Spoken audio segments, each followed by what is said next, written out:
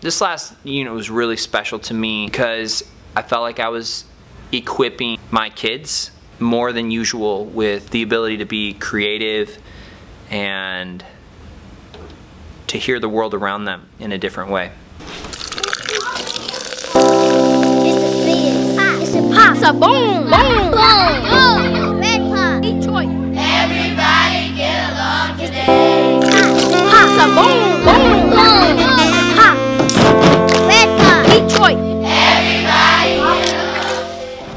I want them to know that music can happen all around them with anything. When I was younger, I had a really great fascination with sounds, and I really understood that sounds had depth, and they had color, and they had texture, and that they could be manipulated. And I loved like rubbing things together and hitting things and knocking on things. And I remember playing with a car. I would be a lot more fascinated with the sound of the plastic wheels on the table. You know, I'd be really fascinated with that more than I would with the car. I would really be interested in what something sounded like when I would hit it with a stick or I would hit it with my hand. I'm just trying to instill a curiosity with sound, and the way that I knew that these projects were finally taking hold with kids is that I had students coming up to me and they were like, "Oh, Mr. Versalino, listen to this," and you know, and they would take like a zipper and be like, one of the kids had a sticker on a hat, like peeled the sticker off the hat.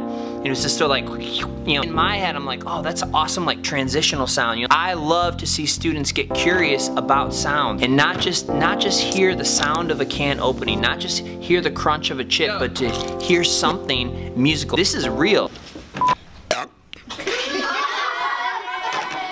You know, kids that are able to sustain this type of creativity and this type of curiosity with sound, there are so many jobs. They could take that love for sound and creating and recording and manipulating sound.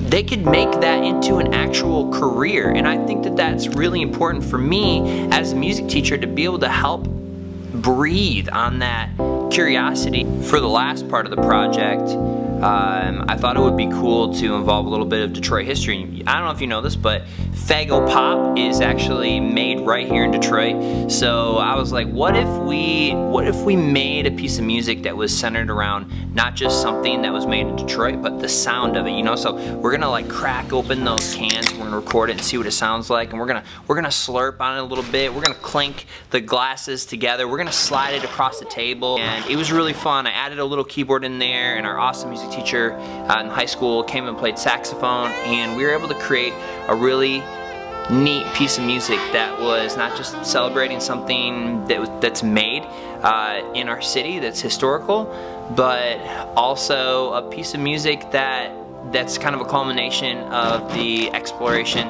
that we've been doing in class when it comes to sound and exploring that and finding ways to be creative with things that are around us that we don't look at and say, wow, that could be part of a piece of music.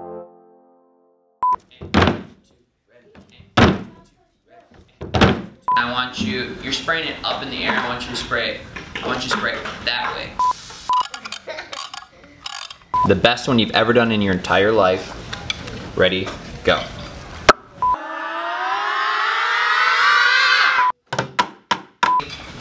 Hold it up.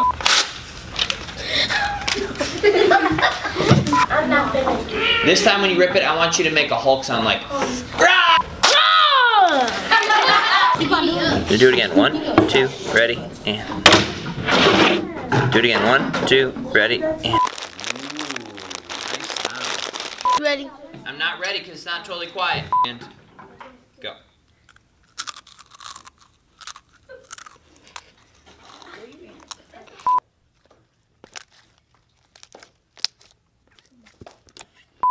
How you like that? How you like that? Like that? How you Ready? like that? Wait. Ready? Go. Hey, we're talking to music class how much make music with any type of object. How about that? No, it's gotta be quicker. Come on.